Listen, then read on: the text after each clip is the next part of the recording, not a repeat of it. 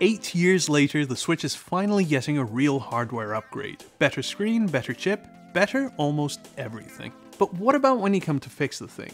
Our Teardown has us asking, after all this time, is this really the best Nintendo could do? And don't get me wrong, the Switch 2 is a massive upgrade over the original Switch.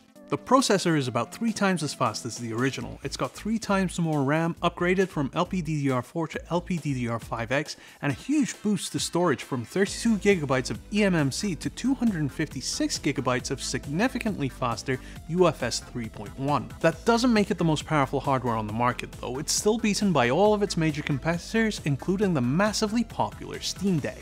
But on the Switch 2, you do get Mario Kart, and that's pretty much all that matters. Except for maybe repairability.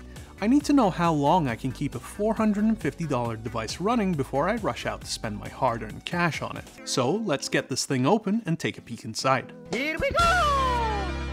Nintendo says the new Switch 2 Joy-Cons are better, but did they fix drift? The Joy-Cons have what appears to be an obvious entry point, 2 of Nintendo's signature tri-point screws, but remove those and you're still stuck.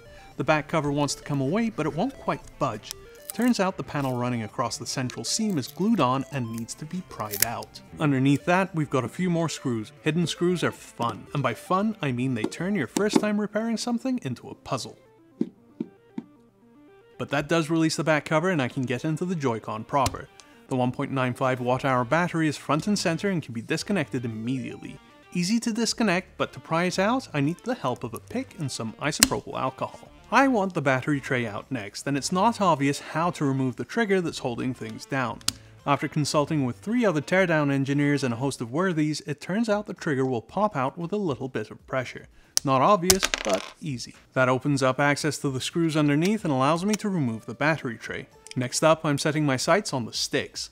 Old Joy-Con joysticks, like most modern joysticks, use a potentiometer to read the voltage at a wiper that slides across a strip of resistive material. That material wears down over time, or plastic and dust can dirty the sensors.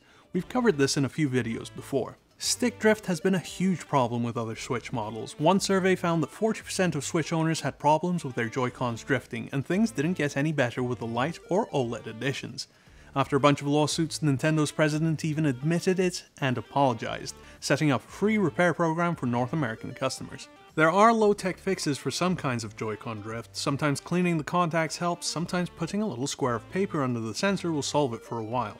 But the best answer is to replace them with less drifty joystick tech that relies on magnets instead of potentiometers, such as Hall effect or tunneling magnetoresistance sensors. Nintendo confirmed back in April that they wouldn't be using Hall effect sensors in these sticks, which makes sense because the new magnetic attachment mechanism would interfere. But that wouldn't stop them from going with TMR, which is less susceptible to magnetic interference. But whatever tech they use, joysticks are high-wear components, which makes them high priority for repairability. There's a trick to getting the sticks out without removing the mainboard. After releasing the flex cable and removing the 2 screws, I need to flip the controller to its other side and unscrew the thumb grip. It's stiff, it doesn't want to move, but it does pop away. The jury is still out on whether this might damage your thumbstick, so don't do this unless you have to. Turning the Joy-Con back over, I can unclip the housing from the orange bracket underneath the mainboard and release the stick. Opening up the housing and, drumroll please, nope, no TMR, just the same problem we've had since 2017. Joysticks using the same drift-prone potentiometer tech as always, as far as we can tell at least. Maybe there's a more durable material in the tracks or something else we can't see, but we haven't yet met a potentiometer-based stick that's drift-resistant. Solution? Wait for GuliKit to release drift-resistant TMR replacements. The rest of the controller disassembly is pretty standard. The main highlight is probably the optical assembly that enables the mouse-like features in each of the controllers. It works on the same principle as your average optical mouse, with an infrared light emitter and a sensor detecting reflected light from a surface. Note the SR and SL buttons are metallic too. The magnetic attachment mechanism in the Switch 2 controllers needs these metal points to attach to the body. Both the steel buttons and the magnets are very high density and stand out prominently in CTs. After my Joy-Con disassembly, I'm suspicious of the rather obvious screws proclaiming an easy and hassle-free entry into the main console. There are 2 tri-point screws and 3 Phillips screws in total. Sure enough, that's not all. Hiding inside the Joy-Con attachment wells are 2 more screws that are well hidden underneath stickers, something we can clearly see in our CT scans.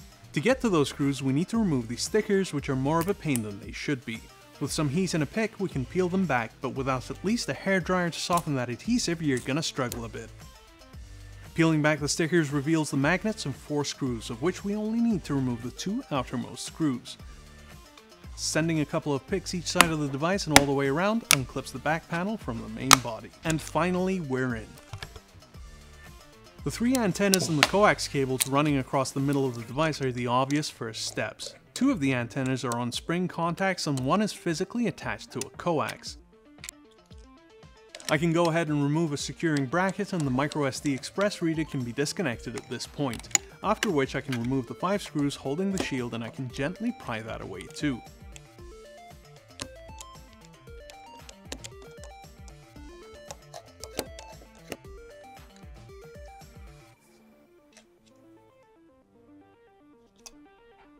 There's a good bit of clay-colored thermal gunk under here, but now I have access to the battery, which I'll go ahead and disconnect. Battery removal turns to be an absolute mission. Lots of prying and lots of alcohol, and this thing won't budge. The isopropyl and a whole set of pry tools finally gets me through, but the foam glued to the battery has basically disintegrated. Just as bad as the original Switch, and just as bad as the Steam Deck.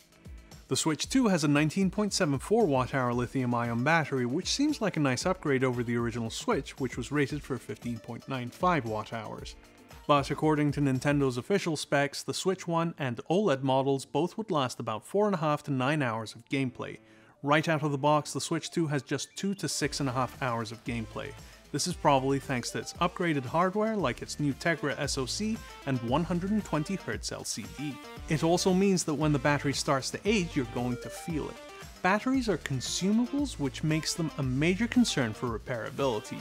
Generally speaking, you'll get about 300 to 500 cycles out of a battery before it permanently reduces its capacitance to about 80% of its original value. This copper heat pipe is calling to me. Some screws and a bit of prying releases the thermal paste, adhering the copper to the shield underneath it.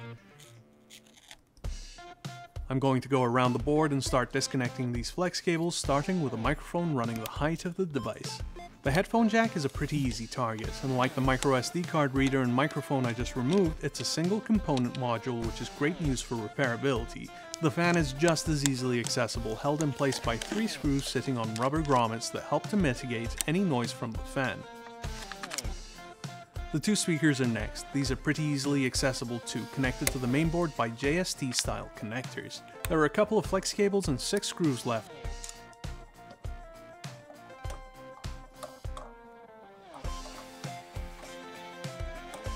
Then again, we need to inch the board out bit by bit because of some thermal putty on the other side adhering the board to the frame.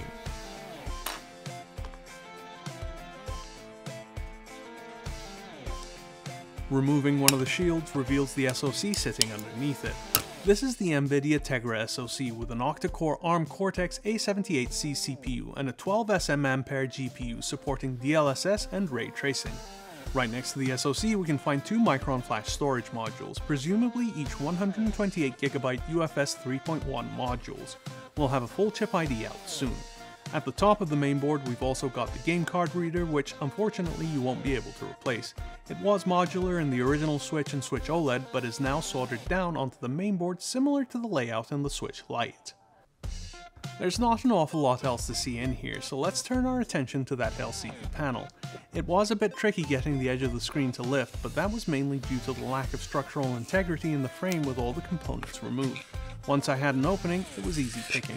The LCD panel is a larger 7.9-inch LCD touchscreen with 1080p resolution, HDR support, and a 120Hz refresh rate in handheld mode.